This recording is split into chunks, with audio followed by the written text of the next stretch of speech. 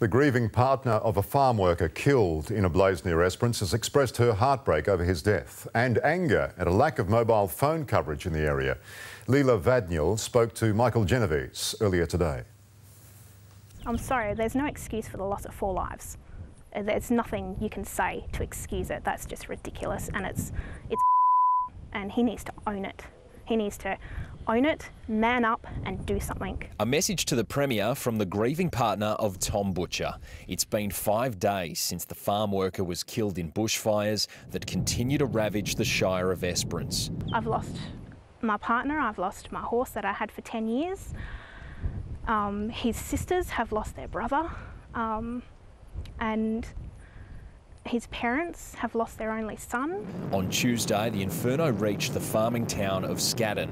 Along with fellow workers Anna Winther and Julia Korslick, Butcher decided to flee, loading Leela's horse onto a float and unknowingly drove straight into the flames.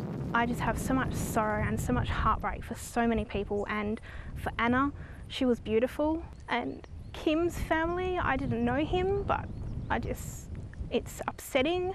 Leela says phone coverage in that area is next to nothing, and Tom couldn't have known how close the flames were. Farmer Fred Curnow also perished in the blaze. He'd been driving to warn his neighbours about the imminent danger.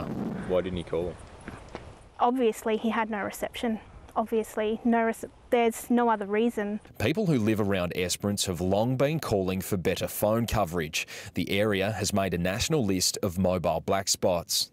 6 months ago, the state and federal governments pledged $118 million to help fix regional mobile phone black spots. 9 new towers will be built here in Esperance, and for the people caught up in these fires, they can't come soon enough. Mobile phone coverage in the area will be reviewed as part of the state government probe into the disaster. It's dense bush. What are they going to do? There's crap reception out here. People would be going onto the internet to try and find out information, and you can't. Michael Genovese, 9 News.